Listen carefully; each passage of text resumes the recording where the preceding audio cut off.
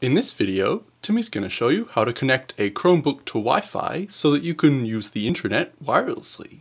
So, when you're on your Chromebook, you just need to come down to the bottom right hand corner here, and you'll see at the moment Timmy's Chromebook is not connected to Wi-Fi. But if you click on this icon down here, you'll get this menu here, and it's possible that the menu might look like that, but if it looks like that, you just need to click on the up arrow to expand the menu, and now you'll see this Wi-Fi icon here, and it says not connected.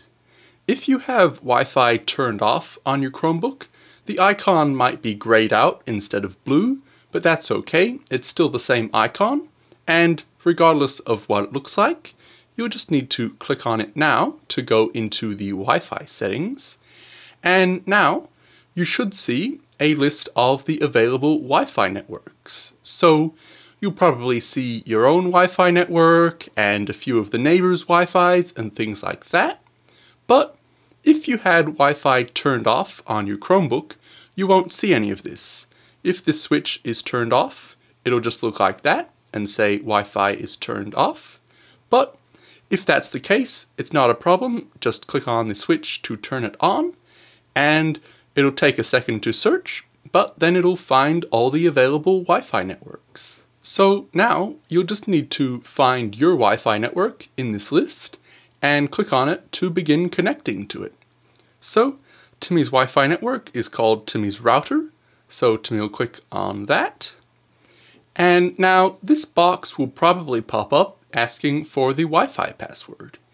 If you're in a cafe or something like that, it's possible that there won't be a password on the Wi-Fi, and if that's the case, this box won't pop up, and your Chromebook will just connect to it straight away.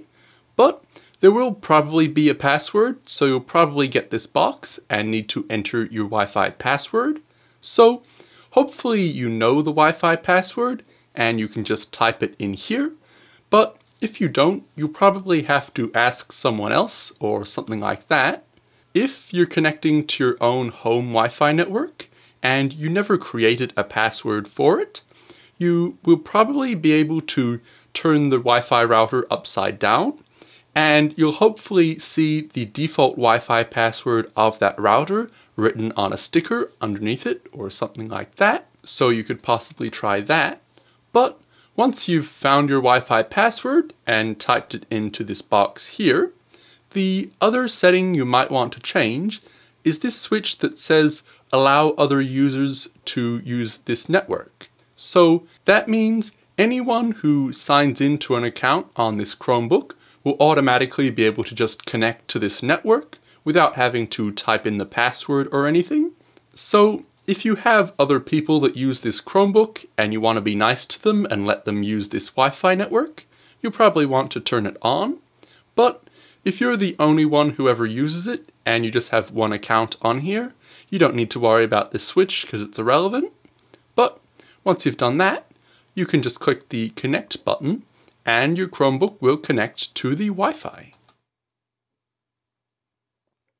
And it does take a little second, but as you can see down here, we now have full strong signal of Wi-Fi. So now, if you were to open up Google Chrome or any other app that uses the internet, things will load and you'll be able to access the internet. So that's really cool, and that's all there is to connecting your Chromebook to Wi-Fi. But if you're having any problems with this and something's not working, there are a few troubleshooting things you can try. The first one would be to make sure you absolutely definitely typed in the Wi-Fi password correctly. So you might want to go back and check that and just double check that you got that right. Or, as with a lot of computer problems, you might just need to try turning your Chromebook off and then turning it back on again, and then it might work after it's turned back on.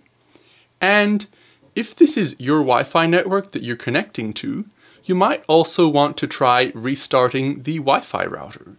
So if you just go and find your Wi-Fi router, you'll just need to pull the power cord out of the router so it doesn't have power and all the lights go off, and then wait a few seconds for it to completely go off, and then plug the power back in and you will need to wait a few seconds for it to boot back up again and for all the Wi-Fi to start working correctly.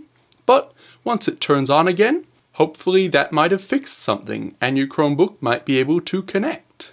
Or sometimes you might just need to make your Chromebook completely forget about this Wi-Fi network so it stops trying to connect to it, and then go through this entire process again of connecting it, and then maybe that'll work.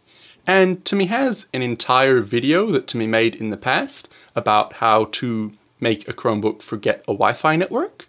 So Timmy will put a link to that in the description down below if you want to watch that and give that a try. Or if the signal is too weak, you might need to just move your Chromebook physically closer to the Wi-Fi router and see if you're able to connect then. And then if you want to frequently use your Chromebook somewhere that's too far away from the Wi-Fi router and has really weak signal, you might actually want to consider getting a range extender. But hopefully one of these tips works to fix any problems you had if you were having any problems. And if you want to see how to make a Chromebook forget a Wi-Fi network so that it will never automatically connect to it again, Timmy shows you how to do that in this video right here.